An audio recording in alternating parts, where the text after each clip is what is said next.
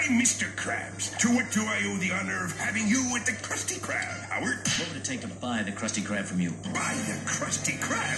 It's not for sale. You know, I may not make as much as your fancy schmancy mega restaurant chain, but it's the blood, sweat, and tears of a hard day's work. It's not about the money. Holy sweet mother of pearl! I like the way you think, Blendy. But it's gonna take a lot more than a suitcase full of cash to buy the Krusty Krab from me. Oh, there's a lot more than that. The rest is over there.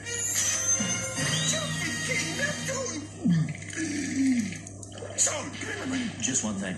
If you could sign this contract, just states that you relinquish the Krusty Krab and all proprietary ownership thereof, along with its employees, merchandise, logos, and cash registers. do we still get the money? Of course. That'll be fine then. Here you go. Now, gimme. Woo! Ah! See you around.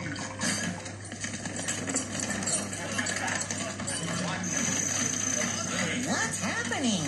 Mr. Krabs!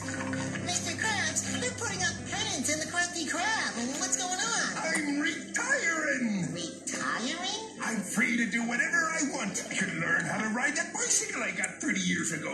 Or go to the new book museum downtown. Or even paint bowls of fruit. Aren't you happy for me? I sure am. So long, boys.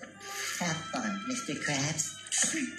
Hell knows I won't. Hi, gentlemen. I'm Carl. I'll be your new manager. New manager? I think you'll find working at the Krabby on Mondays to be both a learning experience and an enjoyable one. Krabby on Mondays? You won't need these anymore.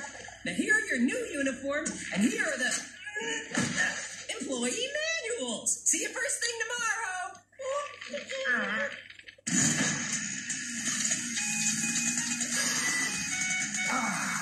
The sweet smell of a brand new day.